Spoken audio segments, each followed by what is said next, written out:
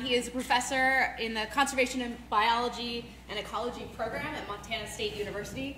Creel has spent over 30 years studying lions, wolves, and other carnivores across both Africa and North America. He spans a number of disciplines, which I'm sure he's going to get into today, but including behavioral ecology, population biology, conservation, behavioral endocrinology, and evolutionary ecology. His research is based on field studies, generally using observational methods, and then following known individuals. His work is involved in integration of behavioral and demographic data from the field, and then physiological and genetic data from the lab. Professor Creel is looking at the ways that predators affect prey other than just simply killing them, identifying responses to predation risk and measuring their costs.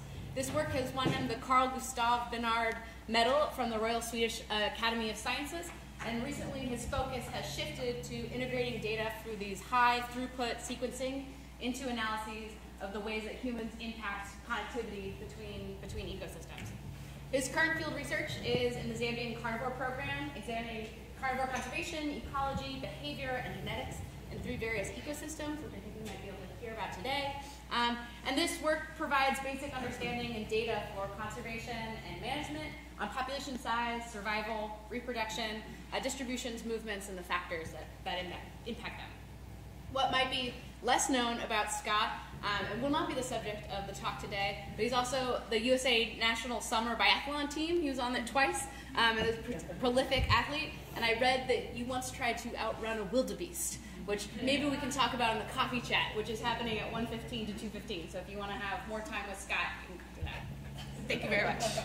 That what I do, Scott.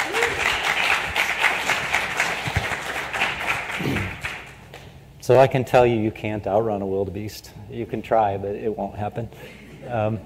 What I'd like to talk about today is reflected in the title here, Carnivores, Competition, and Connectivity. And this is, as Kagi mentioned, sort of a new angle in my research that comes from having spent the first sabbatical of my career in northern Sweden last year working with a colleague who is developing high-throughput sequencing methods to gain data that can be integrated with the kind of work that I normally do on carnivore conservation.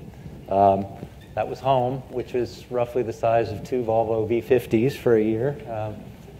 But it was a good opportunity to learn a lot. And I want to just sort of set the stage by talking about the issues that my work focuses on, go through some ecological impacts of humans on carnivores, and then start talking about evolutionary impacts that we're having on them also.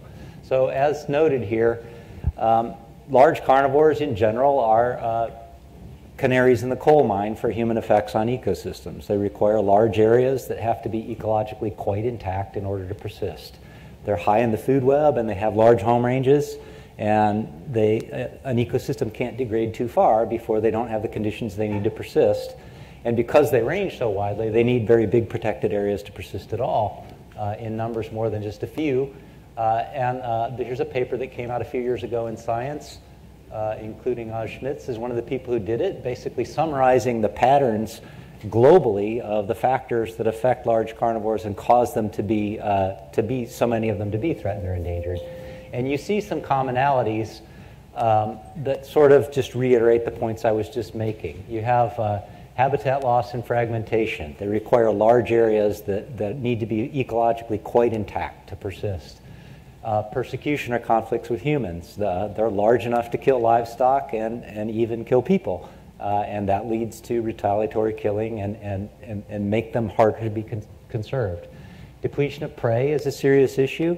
Maintaining the prey base that these things rely upon is not an easy task in itself. And then because they are sort of so socially and culturally important in so many places, there's the traditional use of their parts, and I'll be talking about that a bit at the end.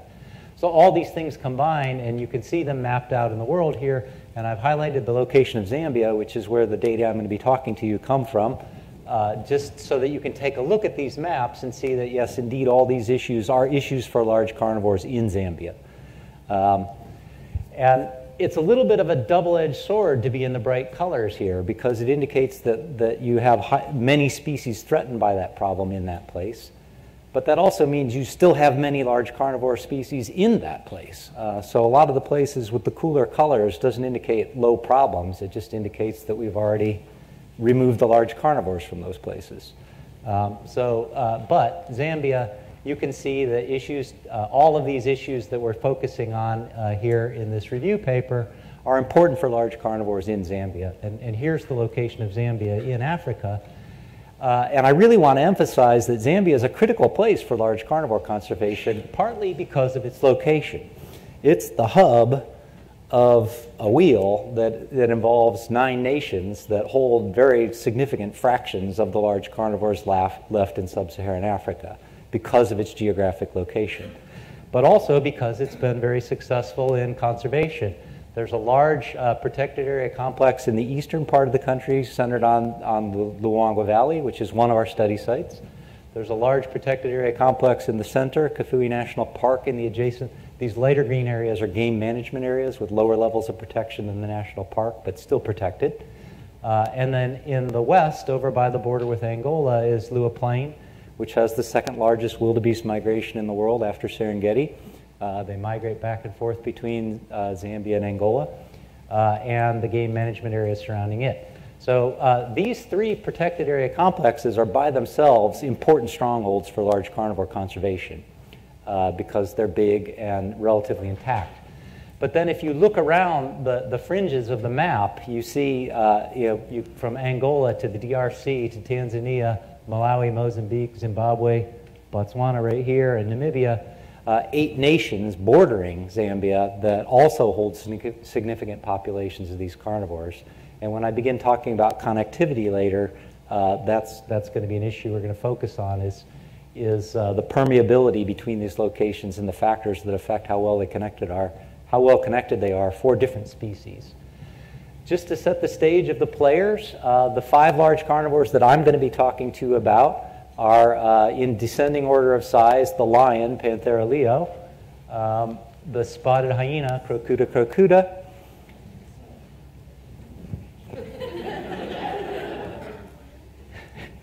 I feel like the cub is saying, "You wish your mother was this cool" in the lion picture, and the mom is saying, "You wish your cub was this cool" in this picture.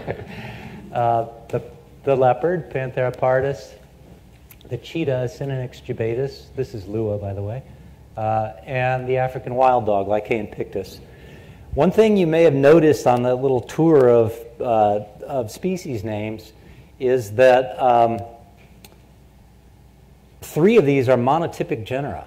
So, if we lose these things, we're not just losing little twigs of the evolutionary tree, we're losing a genus.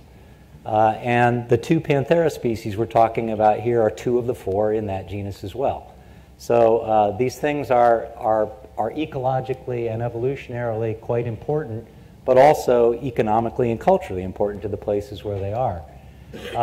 And one of the things that we've learned about this large carnivore guild, the 5 species I'm just talking about, is that a lot about their ecology and population dynamics is affected by interspecific competition. Interspecific competition is an important structuring force in this guild because they rely upon a heavily overlapping set of prey in each of the ecosystems they've been studied in, and they compete for it. And the adaptations they have for killing prey are also very effective in competition. So food stealing is very common, where the subordinate members of the guild, which are primarily the cheetah and the African wild dog, frequently lose food to the dominant members of the guild, which are predominantly the lions and the hyenas. The leopards I'm not going to talk about too much from this point out, because their ability to climb trees has sort of caused them to have a unique adaptation that causes them to function a little differently than the 2 subordinates, which are the cheetah and the wild dog, and the 2 dominants, which are the lion and the hyena. But food loss is an important problem for cheetahs everywhere they've been studied, and for African wild dogs. And direct killing is an important force in this guild too. The subordinate competitors are commonly killed by the dominant competitors to the extent that amongst known cause mortality, predation by dominant competitors can be the most common cause of death. Interestingly enough, no hyenas were harmed in the making of this talk. This is a picture taken by my PhD student, Egil Droga, and right after the picture was taken, the lion dropped the hyena, who dusted herself off and trotted away. amazingly enough. But you can imagine that interactions like that put a dent in your population dynamics, and they do. Across ecosystems, there's a negative relationship between the densities of the subordinate competitors and the dominant competitors, which by itself doesn't prove that it's causal, that competition is driving this pattern. But there is, both within ecosystems that have been studied for a long time, as the densities of the dominant competitors rises, the density of the subordinate competitors drops. And when you look across ecosystems, you also see that same pattern. And where competition is an important limiting effect, you expect to see niche partitioning. We expect to see the subordinate competitors avoiding the dominant competitors in time or in space or by dietary niche partitioning. And in fact, we do. Many studies in many ecosystems over several decades have shown that both spatially and temporally and in regards to their diets, the subordinate competitors avoid the niche space that's occupied by the dominant competitors. So that negative relationship in their densities probably is causal. And here's an example from the Lua ecosystem, the one over in the western part of the country by the Angola border that I was talking about earlier, where this is the outline of a study area of approximately 2,000 square kilometers. And you can see where the hunting conditions are good is heat mapped here, where the white is where most of the feeding occurs. And you can see, as in most ecosystems, the local density of lions correlates very tightly with the local density of prey. The lions monopolize the best part of the ecosystem, and the hyenas to some extent do as well. There's not much spatial avoidance of lions by hyenas. So the two dominant competitors there's a hot spot for competition in the same place where the feeding conditions are best. And African wild dogs in this ecosystem, as in most, tend to avoid that area. But that comes at a cost. To avoid the dominant competitors, you're also avoiding the area where the prey availability is highest. And there's lots of studies showing energetic costs of that to the subordinate competitors. So these competitive dynamics have important implications for the ecology and population dynamics of the subordinate competitors. So here's where the human part of the story comes in, is that we are modifying the ecology of these species in ways that affects their ecological interactions with one another. So we're not just directly depressing their population densities through our actions, we're also affecting the way they affect one another in important ways. Ecologically, and the main focus of this talk will be looking at the evolutionary aspect of that. The biggest effect is, that I'm going to talk about today at least, is prey depletion through wire snaring. So here you have a patrol from the Zambian Department of National Parks and Wildlife collecting wire snares. And the way that wire snares work, if you haven't encountered them, is that you don't want to encounter them. It's just a loop of wire where twisted in one end of it is just a small loop, and it's fed back through that loop and then anchored to a tree or a bush or something like that. And then the people setting the snares out will either use game paths that are created through vegetation naturally, or they'll create breaks by cutting branches that force animals into the gaps, and they put the snares in the gaps. And these snares are not set to catch carnivores, but they do cause direct mortality of carnivores. Whatever walks through the gap next is what will be snared. And the way these snares work is, it's just sort of like a ratchet. As it tightens up, even though there's nothing physically keeping the snare from opening, when it's under tension, it doesn't loosen. It just gets tighter and tighter and tighter. So whatever walks in gets caught. So there's direct mortality, but there's also prey depletion, because these are set in places that are intended to maximize their efficiency at catching ungulates. The people are setting the snares to get the same things that the carnivores are looking for. And in the Kafue ecosystem, the one in central Zambia that I was showing you, we had an unusual opportunity to look at how this is affecting patterns of prey selection over a long period of time.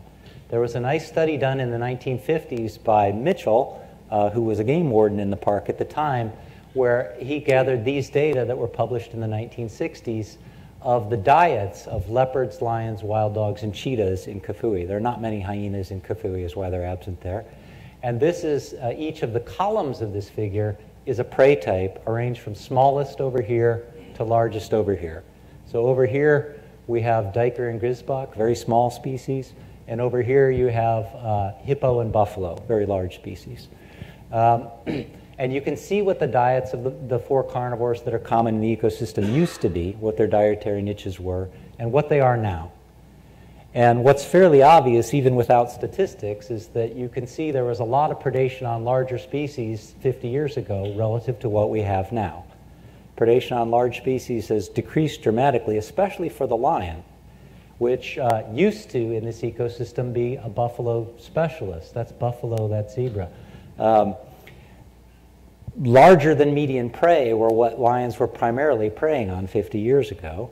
And now we see lions preying much more heavily on small species that overlap with the diets of the leopard, the wild dog, and the cheetah, the subordinate competitors. So we're not only reducing prey densities, we're particularly reducing the density of large prey, which reduces the capacity of the subordinate competitors to use niche partitioning to coexist with the dominant competitors. And if you look at the changes, there's a tendency for small prey to increase in their representation in the diets over 50 years. But there's a very pronounced pattern that larger than median prey have decreased in their importance in the diets of these carnivores, especially the larger ones, the lions. So the ability of the species to avoid competition is being affected by our impacts on the ecosystem through snaring. We don't directly have data on what the densities of the prey animals were 50 years ago, but we can confirm that those small things that have increased in importance are the most common species in the ecosystem now. This is based on 7 years of prey transects using distance sampling in a very systematic way to account for variation in the probability of detection of small and large species. And you can see that the larger species are now existing at relatively low densities. So we know that the large species have become less important in their diets, and we know that they are now uncommon. So the most logical explanation is that depletion of the large prey has compressed the niches and affected the competitive interactions. The 4 small species that I have highlighted here in blue are indeed the 4 most common species in the ecosystem now based upon systematic sampling over 7 years. So the warthog, the impala, the puku, and I don't have a slide, but reedbuck are the 4th most important prey in this ecosystem now. So all small species. That is not what lions were making their living on when they had a choice. When buffalo were still common in the ecosystem, the most common prey was buffalo. But as this has become less common, they're all compressed into the same niches. So to summarize where we are now, I mean, we know those were data from Kafui that I was just showing you, and the avoidance was from Lua. We know that human impacts on these ecosystems are not only just directly affecting population sizes. We know that they're also affecting ecological interactions between species within the ecosystems that are exacerbating the problem of conserving these things, which are rare to begin with. But what I want to focus on for the rest of the time is sort of a new angle to the research to look at what affects the connectivity between these ecosystems. Because these populations are small, really the persistence of these species and certainly the persistence of their normal evolutionary trajectories is going to depend upon connections between ecosystems. If they aren't connected, the populations are really too small to be continuing on the evolutionary trajectories that they were on until we started messing with them. And that's the question I would like to address. And in particular, the way we looked at this with some research that we published last year was to look at how the human footprint affects connectivity between ecosystems for different members of the guild, and are they affected the same way or differently. And to do this, we used this human footprint index that's been developed by Oscar Venter and his colleagues, which I feel is very valuable because it's mapped at 1 square kilometer resolution for the entire world and downloadable. We can all use the same currency to be looking for effects on our species and get much more comparability between studies than we would if we all use some idiosyncratic measure of human effect. So that's one thing I like about it, although it's a thing it's also sometimes criticized for, is that it's too generic. But what this human footprint index does is, I think, takes a pretty sensible set of indicators that can be mapped at that scale that could affect the connectivity, the permeability of the landscape to the species that we're interested in. These are things that I think will affect the permeability of the landscape for the species I'm interested in. So built environments, crops, pasture, population density. Night lights basically is an index for the level of development, for the population development that you have in an area, the population size you have in an area. Railways, roadways, and navigable waterways, so linear features that might cut off movements as well as human population centers. And these guys have done the heavy lifting of digitizing those data for the entire world so that you can look at the impacts on your species. And moreover, a paper that came out 2 years ago now showed that this human footprint index can predict animal movements quite effectively across a large set of species that move on the landscape at a wide range of scales. So this paper by Tucker et al. Showed that for things that move on a scale of just a few meters a day to things that move on a scale of hundreds of kilometers, so 3 orders of magnitude in the typical movements of these things, how are their movements affected by the human footprint index, which maps out from 0 to 40. So for each of these 8 variables that they combine, in each pixel, those are scored from 1 to 5, categorized from 1 to 5.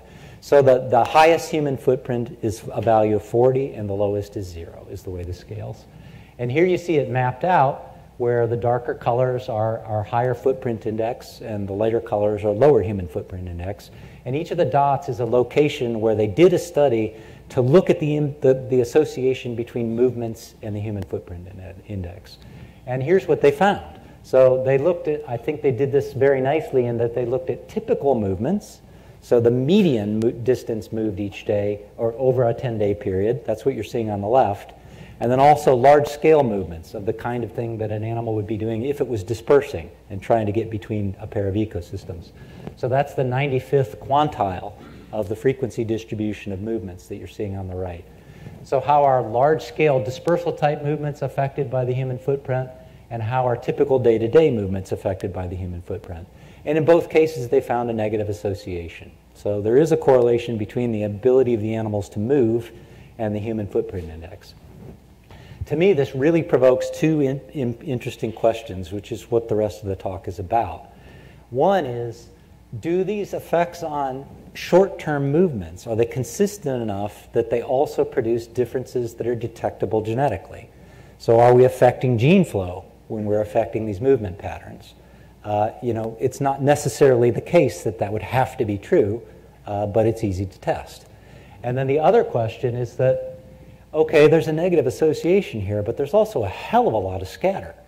So what predicts whether you're a species that's above the line or a species below the line? What explains these residuals where some species are fairly resistant to high levels of the human footprint index and others are not? Can we get some sort of predictive theory about what kind of species are little affected and what kind of species are strongly affected? There's a lot of variation still to be explained there. And that's what I started thinking about for the animals I study. And again, competition is a very important structuring effect in these communities. The difference between the subordinate competitors and the dominant competitors is pretty pronounced in many aspects of their ecology, and it may affect their ability to move through a landscape that's modified by humans. And I think that could work in 2 different directions. I think there's 2 plausible hypotheses that really the state of the game we're at now is that we need to empirically test it and see which ones have support. So what I'm calling the competition movement connection hypothesis basically emphasizes that the adaptations of subordinate competitors to avoid places with high levels of competition on the landscape has made them good at avoiding bad places and finding good places. People have described the African wild dog as a fugitive species that persists in an ecosystem broadly by avoiding the locations with high levels of competition and locating the areas with lower competition and persisting in those locations. So if that ability generalizes to be able to move through a landscape that's made unfavorable not by dominant competitors but by people, then they should be able to get through the landscape a bit better. And that's what we're arguing here, is that spatial avoidance of dominant competitors undeniably has produced an ability to traverse areas with unfavorable conditions with regard to their normal conditions they experience. And if that skill set is generalizable to other conditions, they may be able to move through areas that are affected by humans. So we should see these species are well connected because of their ability to move across unfavorable landscapes, and these species are less well connected because they haven't had to evolve that ability. That's this hypothesis. It's just a hypothesis at this point. On the other hand, the dominant competitors invariably attain higher population densities in this guild. I forgot to mention it, but I had note scales on a slide back, and then I forgot to note the scales. But if you noted the scales, what you would have noticed is the densities of the lions and the hyenas are 5 to 10 times higher than the densities of the wild dogs and the cheetahs typically. You have many more lions and hyenas in the ecosystem than you do wild dogs and cheetahs, even though they're bigger, because of the effect of competition. So the bigger species attain higher population densities everywhere they've been studied, and that will have two effects. One, it will reduce the effect of genetic drift between locations, so you get less population differentiation between ecosystems just because of them drifting apart in the large carnivores than in the small ones. It's also the case that a large population, given a constant individual migration rate, will produce a larger number of dispersers. So they should be better connected on that basis also. So the population density effect should run the opposite direction. If the effects of density dominate, these guys should be well connected, and you see little differentiation between ecosystems. If the effects of individual capacity for movement dominate, these guys should be well connected between ecosystems. So we can empirically test that. And that's what we set out to do beginning last year, using high-throughput sequencing to get SNP genotypes in restriction site-associated DNA. This is the thing that's getting easier and cheaper all the time, and it allows us to get genotypes at 3,500 loci for a couple hundred lions in 3 ecosystems, and at 2,500 loci for 100 individuals for wild dogs in 3 ecosystems. Ideally, these would have been the same 3 ecosystems, but that's not the case in the data I'm going to show you. So Kafui and Luangwa, we have data for both lions and African wild dogs. We didn't, and we have data for wild dogs in Lua as well, but we didn't use the lions in Lua for this analysis because, anyone got a wild guess why we didn't do that? They're translocated. We've already taken lions from Kafui to establish a lion population in Lua. So we know there will be genetic similarity between these 2 populations because we created it just a few years back. So that wouldn't be meaningful. And what we did instead is used lions in the nearest local equivalent. We used the Selous Game Reserve in Tanzania, which is in terms of distance a comparable site to use, and also in terms of the human footprint intervening between the ecosystems. It was well matched in that regard. And so what we did is RAD sequencing, which if you haven't used it, basically what it does is you take DNA and cut it with a restriction enzyme, and the restriction enzyme cuts at a given cutting sequence. So wherever that sequence occurs within the genome, you'll get a cut. And then you subset a set of fragments that gets you the fraction of the genome that you want to get enough information. And in our case, we used about 3% of the genome. So each of these fragments is a RAD. It's a chunk of restriction site-associated DNA. It's next to a cutting site for that enzyme. And then within those RADs, you identify the SNPs, which are these single nucleotide polymorphisms, which are basically well distributed throughout the genome in both functional genes and in non-transcribed DNA. So basically good measures of population differentiation. And you identify the SNPs basically by stacking up the RADs, and you know, if it was the same at all across all reads at this base pair and this base pair and this base pair, you can math this out. And if it's 150 base pairs, each of which has 4 possibilities, who's got a phone?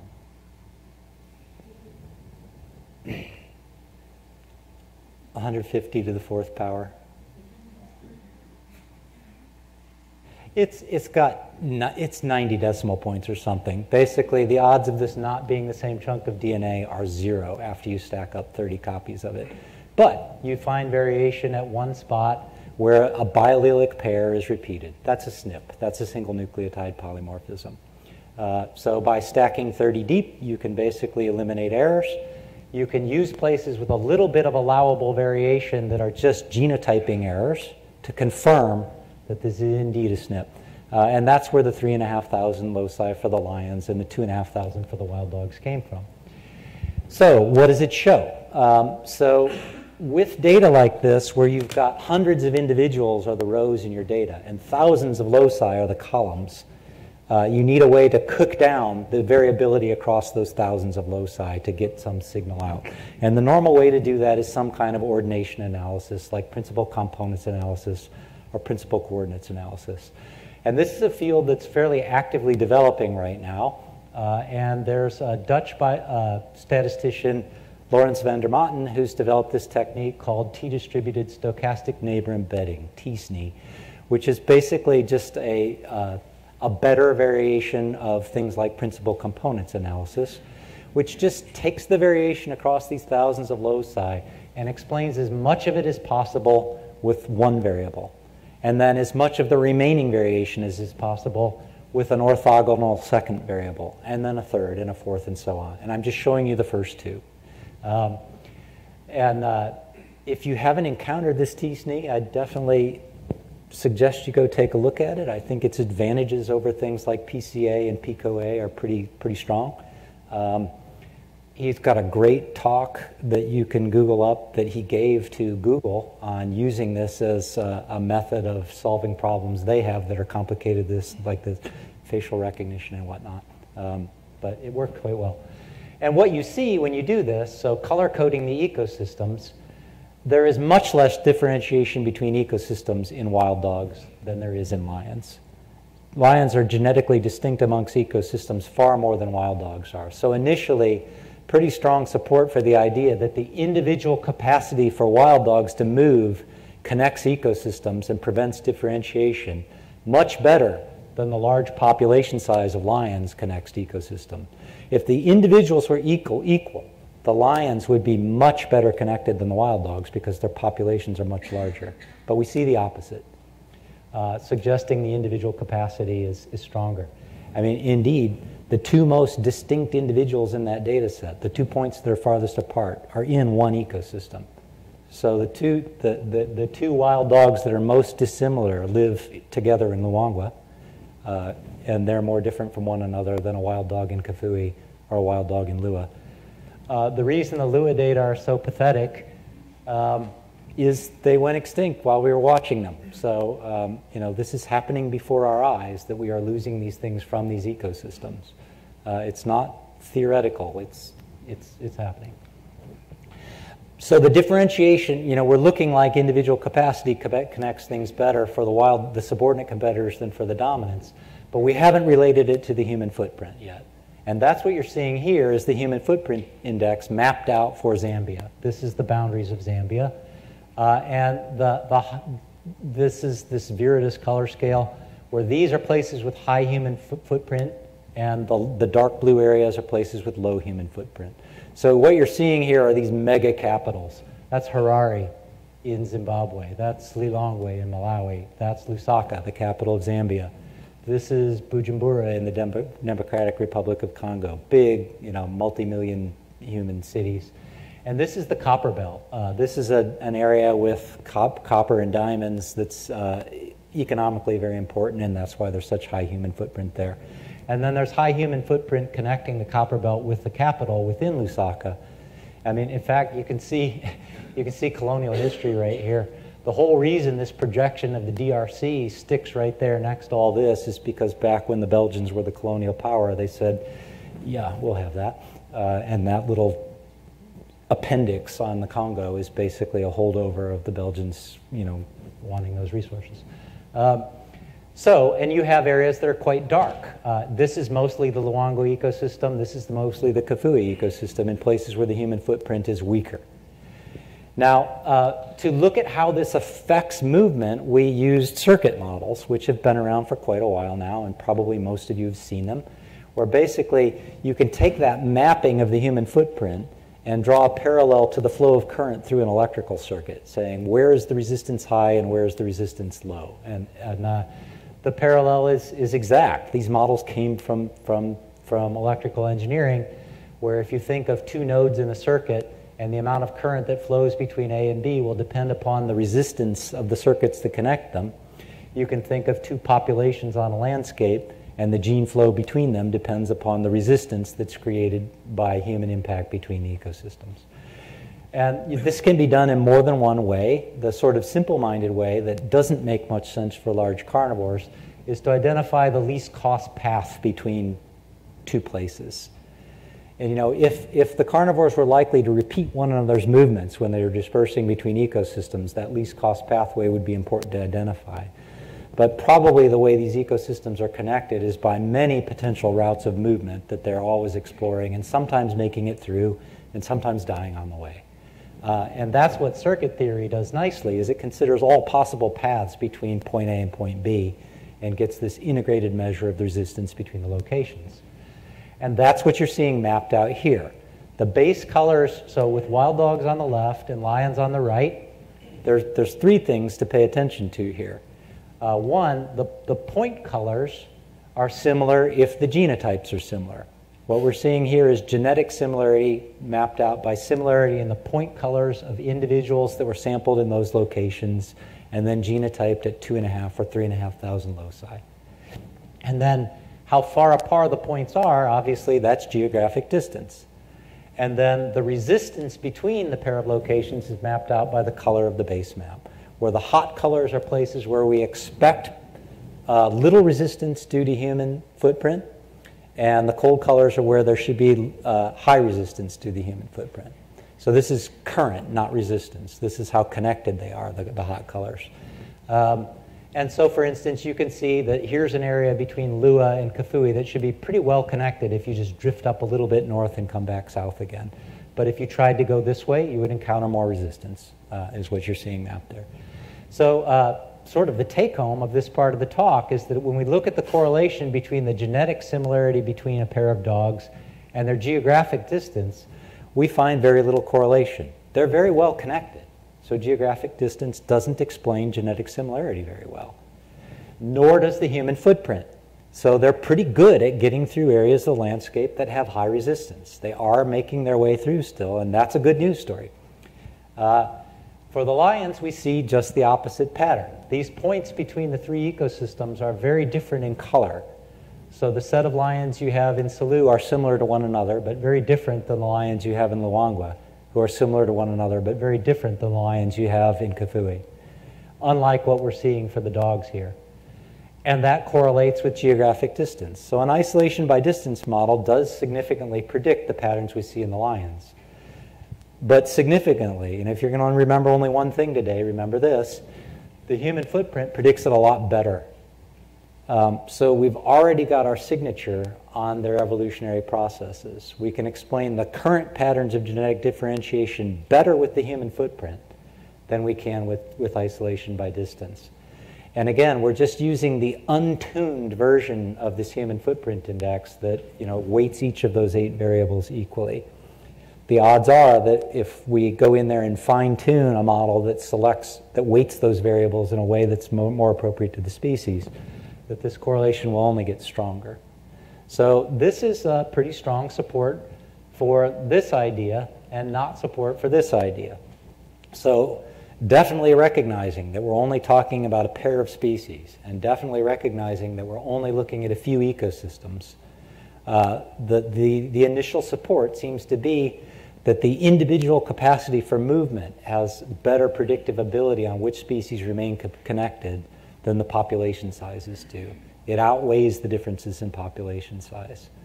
So I think that indicates that not only are we know we're affecting their population sizes, we know we're affecting their ecology within the ecosystems, and we know we've also been affecting their gene flow between ecosystems long enough to see the signal already in rapidly evolving markers. So that, I think, is important in trying to come up with guidance for the conservation of these species. Now, I want to spend just a couple minutes talking about a more direct use of these data for conservation of these animals also, which is that there's a rising trade in body parts of African felids. As the tiger trade has decreased, along with the tigers, unfortunately, and gotten under control, markets are starting to get stronger for other felids that are either sold as fake tiger parts or they're just sold for the same purpose. And leopards, cheetahs, and lions, we're seeing more and more traffic, but also some of these other things that basically can be confused for them and therefore can be sold for the same purpose. The trade is increasing. And the problem that the Zambia Department of National Parks and Wildlife has is the seizures are not in the ecosystems usually. These skins are seized in big cities and border posts mainly. They're seized in transit. So nobody really knows where they came from. Now they can interview the people that they arrested when they seize the samples, but it's not entirely clear whether a person's going to give you an honest answer on where the thing came from. And they've often changed hands, so the person who has it doesn't even know where it came from. These genotypes obviously have the information in them needed to take a cat skin and say where it came from. And that's a thing that we're doing with the U.S. Fish and Wildlife Service now, is taking these seized samples and providing data that allows them to know where they came from so that they can more effectively target the anti-poaching efforts to protect the cats. Now, to do that, you might think that you would use the same kind of ordination, the same sort of T-SNE data that we were looking at before, but that's not actually a great tool to answer this question. What you want to know here, you want a method that distinguishes populations as effectively as possible.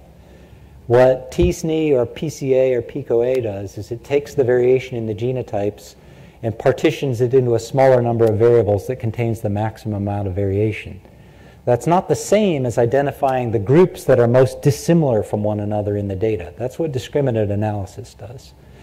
And discriminant analysis, unfortunately, if these are individuals and these are genotypes, you need fewer variables than you have samples to do a discriminant analysis. But if you've got 3,500 genotypes and a couple hundred samples, you can't do it. What Thibaut Jambert, a French numerical ecologist, came up with is a really neat solution to this problem, where you first run a PCA on your data, and what does that give you? That gives you a small number of variables that explains most of the variation in the data. And then you run a discriminant analysis on the PCA components. That's DAPC, discriminant analysis of principal components, which Thibaut Jambert developed a few years back. And as you can see, it discriminates genetic groups in the lion data quite nicely. And those genetic groups mostly assigned to single ecosystems. So we can tell the authorities where these skins came from with pretty low ambiguity. If it's in one of these clusters, it's from Salu.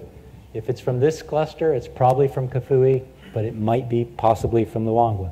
If it's from this cluster, it's from Luangwa, with a small probability of it being from Kafui. And this is just the first pass at the data. We can probably get the resolution of this better. You also see an interesting thing here, that the Salu is the biggest protected area in Africa and has the largest lion population in Africa.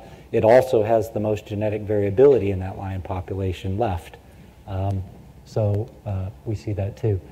We can validate the method pretty nicely, and we now have samples from 22 locations distributed throughout a lot of the lion's range that we'll be able to genotype to identify what the genotypes look like as potential source populations. So most of the places these lion skins could be coming from, we should be able to assign them back to here within about a year. So there's both these broader issues that I was talking about earlier about looking at these impacts upon the ecology and the evolutionary biology, and I think also these narrower things of just providing a tool to the authorities to try and get an obvious immediate threat under control. With that, I would just like to thank the many, many people that I've worked with on this. My collaborators, graduate students, a set of proto-grad students who are paying their dues in the field now and will soon be grad students if we can just find some money. A bunch of undergraduates, including a bunch who've gone over to work in the field for us, and a bunch of Zambian collaborators who are a big part of our team over there. And with that, I'd just like to say thanks very much for inviting me.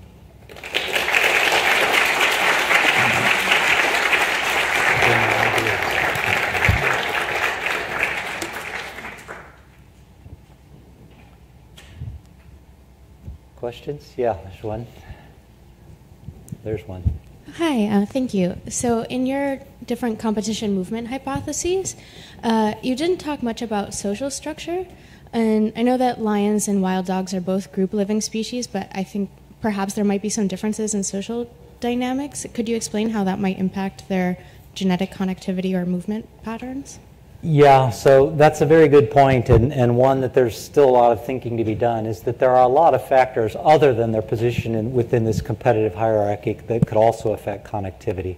So I kind of intentionally, as a first pass, wanted to test whether this a priori hypothesis had predictive value or not, recognizing that there are other variables that will also affect connectivity, body size being an obvious one. But I think it's important to kind of note that large carnivores are pretty well represented in the literature on landscape connectivity. And most of the research we have done on that has been single species studies in single locations. We don't have many multi-species studies. We've got some reviews, but most of the broader reviews have looked at kind of fishing expedition approaches to it. Does body size matter? Does method of locomotion matter? I mean, these things are important. But we haven't really gotten down into sort of predictive theories about how the ecology of a guild should affect differences within it. And I think competition will be the strongest one in this guild. But I completely agree with you that there's going to be other variables that are important to think about if you're looking for total predictive ability for connectivity, for sure. Yeah.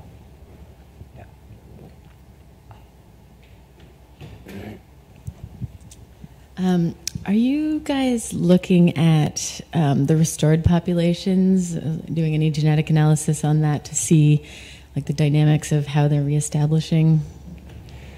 No, we're kind of mostly so Southern Africa is full of places with translocations where the species are managed in small protected areas. I guess my view of those is we kind of know what patterns we're going to see because we just created them a few years ago when we translocated the animals. There could be interesting follow-on questions about what happens next after that, but no, we haven't got to that.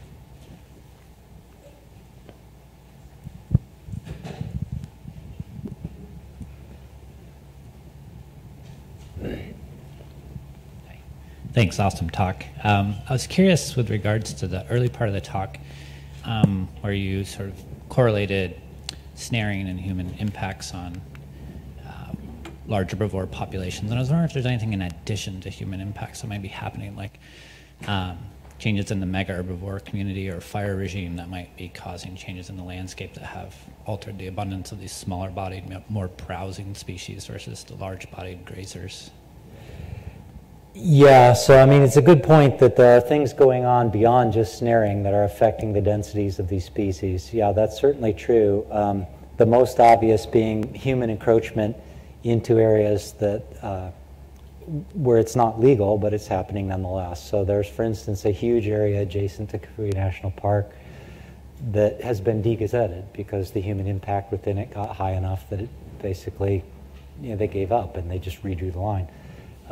So in places like that, direct conversion of the land is the more direct effect on what species we have there as opposed to mortality due to snaring. So yes, there are important things like that. Changes in fire regime. Most of these ecosystems, up to 70% of the ecosystem burns every year, mainly with human set fires. So there's important effects going on there too. So yeah, certainly there are impacts beyond the snaring. But I think I can fairly confidently say in these three ecosystems, the most direct and immediate effect on the composition and density of the herbivore populations is the snaring. The bushmeat trade is commercialized now, where this isn't subsistence hunting, this is snare hunting that's feeding back into the capital.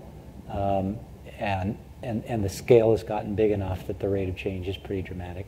So, for instance, one of my grad students has a paper coming out, maybe today, basically showing that the prey density in the Kafue ecosystem, which is a Miambo woodland ecosystem, is only about 30% of the density you would expect based upon studies of ecologically similar places with less impact. 70% of it's gone, and it's mostly the large species. But yeah, again, good points. That's the next 10 years worth of work.